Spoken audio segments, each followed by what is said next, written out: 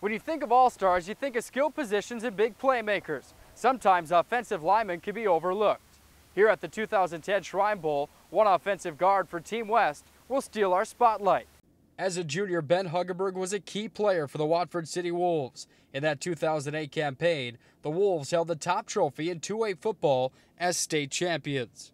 I think it's one of the best feelings I've ever had. All the hard work, dedication paid off. Spent a lot of hours, working with the guys, and had a lot of, team camaraderie. And winning the state championship was just kind of icing on the cake. Coming into his senior season with second-team All-State honors, Haugeberg was a team captain for a very hungry Wolves team that looked for a repeat. To his dismay, the Velvet Aggies ended those hopes in the state semifinals. They came in and played a better ball game than we did, and it hurt because, I wanted to win another championship, but I learned a lot from the loss, and maybe in the long run that's how it's supposed to be. Here at the 2010 Shrine Bowl, Haugeberg picked up right where he left off.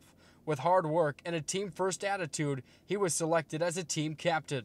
He's just shown so much leadership and hustle and encouragement for the other guys and effort that those things should be rewarded, and they are rewarded, and I could see why Coach Fridley put him up for this and why he's a Shrine All-Star this year. Haugeberg looks for one more victory as he approaches college football, but this team leader also knows the impact of this game and what it means to Shriners hospitals.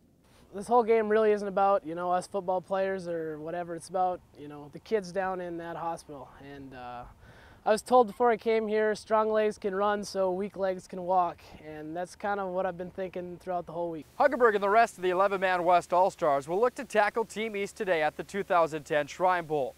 From here, he'll move on to play football for Valley City State University.